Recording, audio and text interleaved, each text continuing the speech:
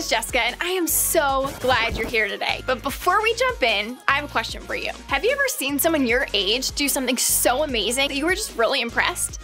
Take a second and think about it.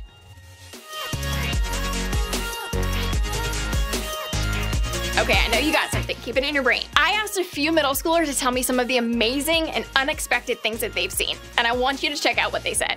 Something amazing that one of my friends can do.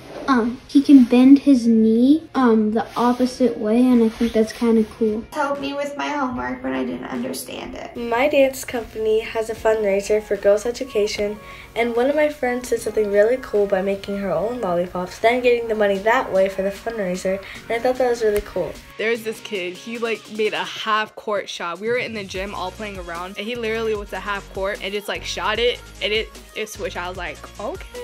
I wish I could see all of those amazing things myself. Those are some amazing examples. There's just something about seeing someone who's super young do something incredible, because sometimes we don't always expect really young people to be able to do such incredible things. And that's what I want to talk about today. We're going to talk about some of the ways that we feel held back simply because we're, well, young. I know there have been plenty of times in my life where I felt a little looked down on because of my age, especially when I was in middle school. When I was in middle school, all of my friends started getting phones, and they would all have group chats and text each other, and I was the only one who didn't have a phone. My dad said that I was too young to have a phone. I had to wait until the end of 7th grade until I was allowed to have a phone. I'm sure you felt too young in some ways too. Maybe you even feel that way right now. In fact, before we go on, I want you to think of an area of your life where you feel too young, or someone tells you that you are too young. Maybe you've been told that you're too young to watch the movie that your older siblings are watching. Maybe you're too young, like me, to have a phone or social media accounts. Maybe you're not old enough to decide what classes you're gonna take, or what time your curfew is, or when you'll get to date. Maybe you're too young to choose if you want to go to church, or what you'll have for dinner, or how you want to spend your time. Sure, you might feel like you're old enough to do those things or make those choices. But the rest of the world? Well, it's just telling you that you're just too young. Too young to do this or talk about that. Too young to decide for yourself. Too young to be taken seriously. Too young to make a difference. Maybe you even feel this way when it comes to faith too. Maybe you think that faith is something for grown-ups, or faith feels complicated and confusing. Sure, it might be important, but right now, it feels like you're a little too young to actually have the kind of faith that everyone talks about. Or maybe you've never even thought about what you believe before. You've got other things to worry about. So faith is something that you might get to later, but for right now, you're not thinking about it. Maybe you feel like you're too young to even choose what you believe when it comes to faith. You come to church every week, well, because you have to. Your parents make that decision for you, so you feel like you're not old enough to choose for yourself. Or maybe you're all in when it comes to faith. You believe in Jesus and you've been following him with your life. You're ready to make a difference. But while you like to see God use you for big, amazing things, sometimes it feels like that stuff isn't an option until you get older. Now, let me just stop here and say, when it comes to faith, you are not too young. You are not too young. You are not too young.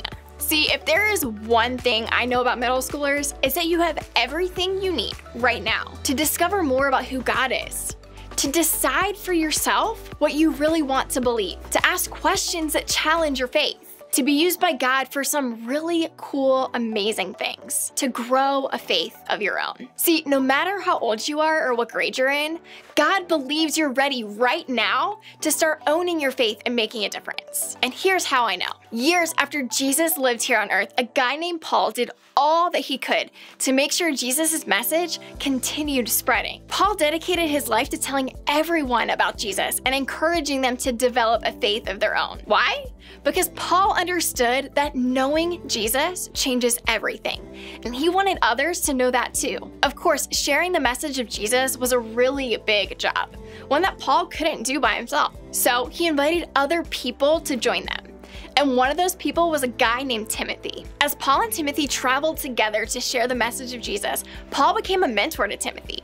He encouraged and instructed him as a leader, both when they were together and when they weren't. Since texting and DMs weren't quite a thing back then, Paul wrote letters to Timothy to support and guide him in his work when they weren't together. We all know this because these letters can actually be found in the Bible today. So just as Paul encouraged Timothy to own and grow in his faith as a young leader, his letters can encourage us to do the same. So let's take a look at some of the words Paul wrote to Timothy that I think can help encourage us right now. I remember your genuine faith, for you share the faith that first filled your grandmother Lois and your mother Eunice, and I know that same faith continues strong in you.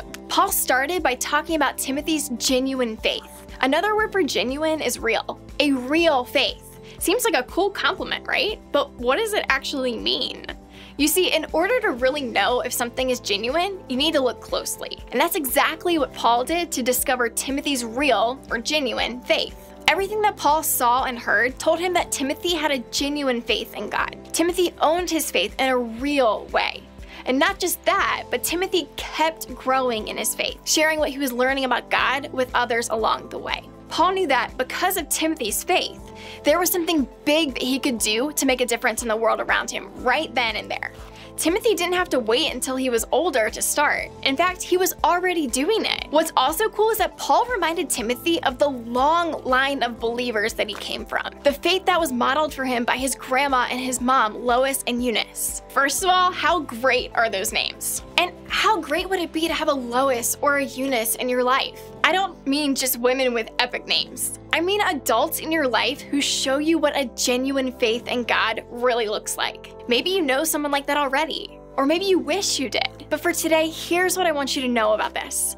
Timothy didn't just follow in the footsteps of the people who came before him. He didn't just believe because they believed. No, Timothy made his faith his own. And along the way, God used him to do some really amazing things because of it. But for all the amazing adults and mentors who believed in Timothy, like Lois and Eunice and Paul, there were just as many who didn't. Not every person in Timothy's life was supportive of his faith. Not everyone believed he had what it took to lead and spread the message of Jesus. You see, Paul put Timothy in charge of a church he started in a place called Ephesus. But some of the older people in that church didn't value Timothy's leadership just because he was young. Because of that, Timothy might have been tempted to think that he didn't actually have what it took to lead, to grow, to make a difference in Ephesus or beyond.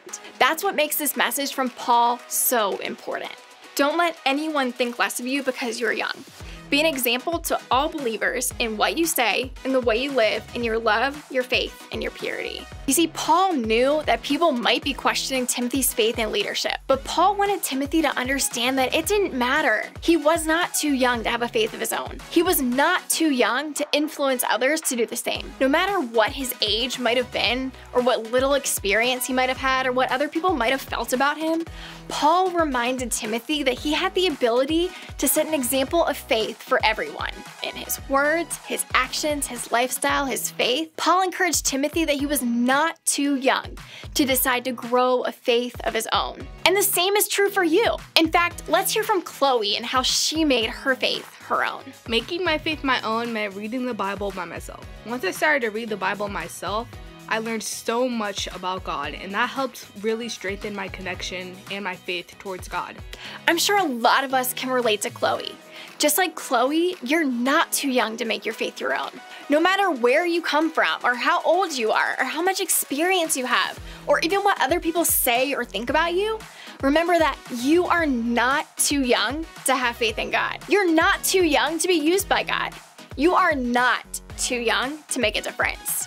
And you're not too young to be an example. So instead of believing that you're too young to own your faith, this week I want you to begin to believe that you're not too young to make your faith your own. And you can start by trying these two things.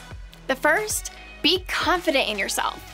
Make the choice to stop believing that you're too young to own your faith. You are capable of learning and understanding more than you ever have before. You can be ready to make a difference right now. So today, you can decide to make your faith your own, and that starts with simply being confident in yourself. Then, do one thing to grow your faith. Start by asking God to help you grow your faith in one way. Maybe for you, that means choosing a good circle of friends, reading the Bible regularly, thinking about what you watch or listen to, praying for your family, or prioritizing going to small group. Or maybe it's simply asking questions about God, or starting a conversation with someone you trust about faith, or just showing up here each week to continue to explore what you believe. Whatever it is, identify just one thing that you can do to grow your faith. And then do it. Take one step to grow that way right now. Because even as a middle schooler, you can make your faith your own. So remember, you are not too young to make your faith your own.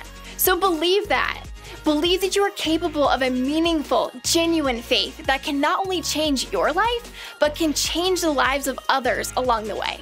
The best news is that you don't have to do this alone. You have your group and your group leader to help you. Your group leader not only wants to be a model of faith in your life, they want to support you as you figure out what your faith really looks like. Your group is a great place to ask questions and keep this conversation going. You are not too young.